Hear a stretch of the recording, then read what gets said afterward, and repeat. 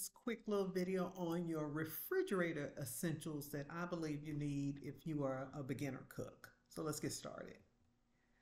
I believe everybody ought to have some buttermilk, y'all. I just do.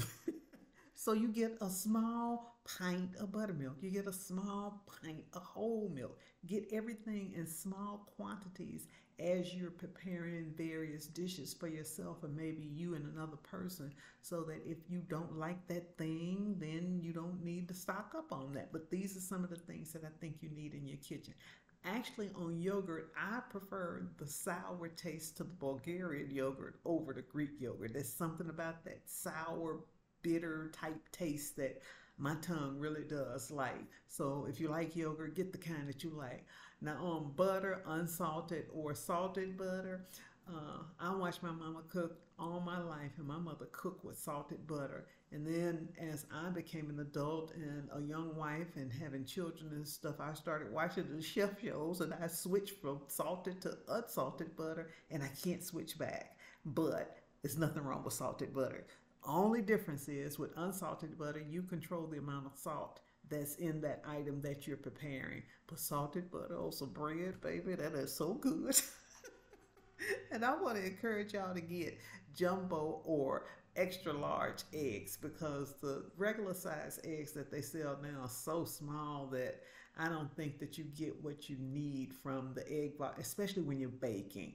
And I think you ought to have some Parmesan Reggiano cheese in your in your refrigerator. Just make sure it is good quality and legit. And then my favorite cheddar is Extra Sharp by Tillamook. Tillamook makes some killer cheese, man. So try that. Okay, so that's the one thing for a set of things for your refrigerator.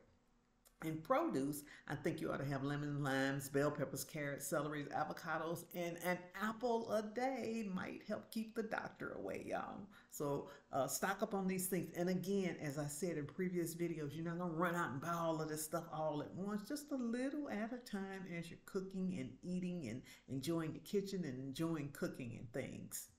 And then for nuts, I keep my nuts in the refrigerator, but you can also put them in the freezer. Nuts have their own natural oil in them, and if they stay in the pantry and over time, they're going to get kind of rancid. So you want to put them in the refrigerator or the freezer. Either one works.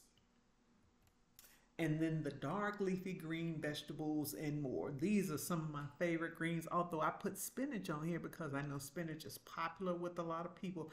I really and truly don't eat a lot of spinach, y'all.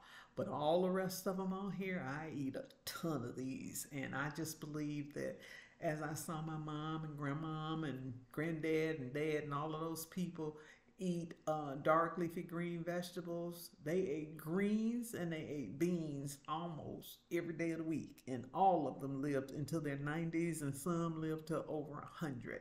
So I think dark leafy greens are so important in your diet. So these are the things that I think you kind of need to stock in your refrigerator, but just take it slow, a little at a time. Get one type of green that you like and make sure you're going to eat it, because what typically happens is people get all of this stuff and then their vegetables go bad. So we don't want that to happen. And I think I have a ton of videos on here showing you how to properly wash and dry and spin them dry and then dry them and then store dark leafy greens to keep them good for weeks. And it will last for weeks if you go through the process and do what you need to do. The key is you can't store wet vegetables. They got to be completely dry and rolled in paper towels when you store them. So those are the things that I believe you need for your refrigerator. So I want to encourage you to stock up little by little as you're advancing in your kitchen, your cooking process, and just start with stuff that you enjoy eating, and then splurge one day on something that you haven't tried before and try to cook that thing. And that's how you do it, little at a time. But the list is a good list, so I want you to keep this list handy. That's just a quick tip for you today. I'm Val Taylor. Y'all go out and make it a great day, and I'll see you on the next video. Bye now.